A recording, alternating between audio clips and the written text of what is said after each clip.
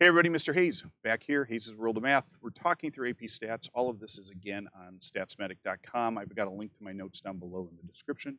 Obviously, comment, like, subscribe, hit the little bell, everything that Mr. Beast tells you to do.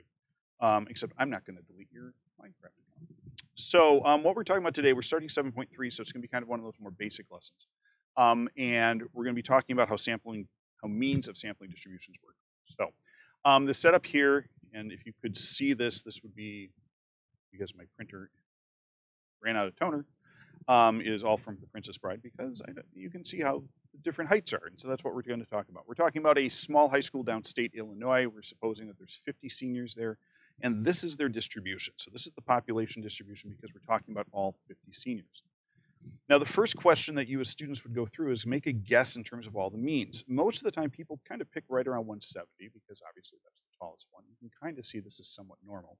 Standard deviation, like we talked about last time, if you can kind of get a sense of where that inflection point is, that's always where that first inflection being where it goes from, concave up to concave down, or concave to convex for you physicists out there. It's about 160. So you could probably say right around 10 centimeters.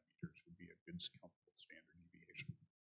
And then what you guys would go through and do is that and by the way, what is this? We'd be remiss if we didn't talk about this. What is that right there? That is one student who has a height of 188 centimeters. So again, biggest one was 188. This would be one student whose height is 140 centimeters, et cetera, et cetera. Okay.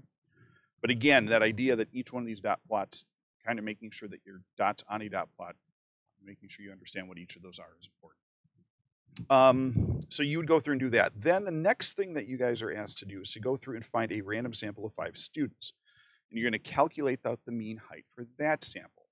So you would write out so again, simple random sample, you could write all of them on 50 slips of paper, stick them in a hat, whatever you want to do, something that's sufficient with sufficient mixing if you're going to do the hat thing. You pick them out and you do the averages. And then we're going to make our own dot plot. So this is an example. This isn't quite all the points, but this is similar to what I had last year in class. So now again, you kind of see the mean is happening right around here. My mean was right around 170 again. But notice a couple of things here. Actually, don't worry. I'm going to wait for that. So what is this point like right here? Okay. This is one sample of 5 students. And their mean height.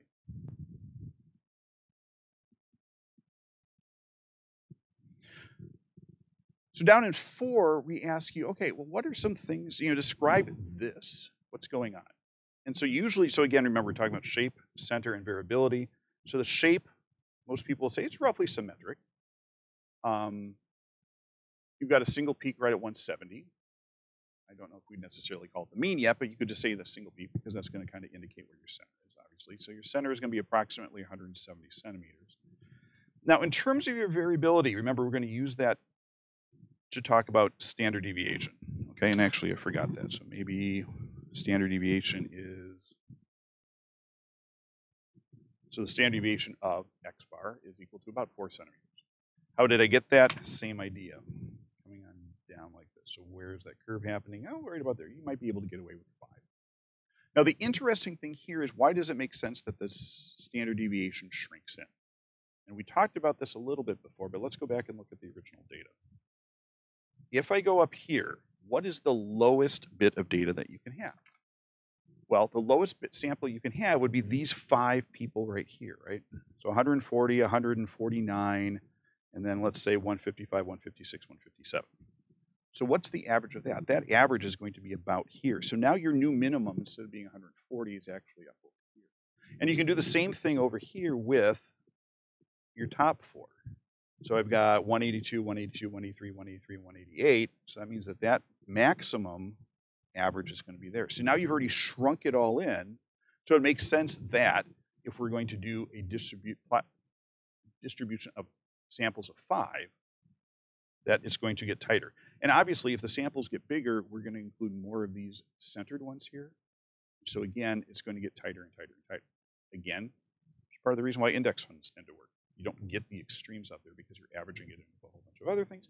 And if you're not sure what an index mutual fund is, wait until you get to consumer education. So now compare the two dot plots with above. How are they similar and how are they different? Oh, and by the way, the actual mean up here is 168.96 centimeters. So that 170 was really, really close. And the standard deviation is 9.6. So that idea, I mean, just so that idea that you can kind of get a sense of it from the dot plot isn't that far off. So the things that are the same, obviously the shape and the centers are similar, which is very helpful, as you'll see here in a minute.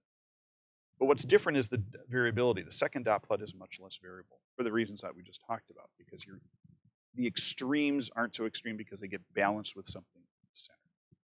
So hopefully this makes some sense. We're going to go back and formalize this here in a second. I'll talk to you soon.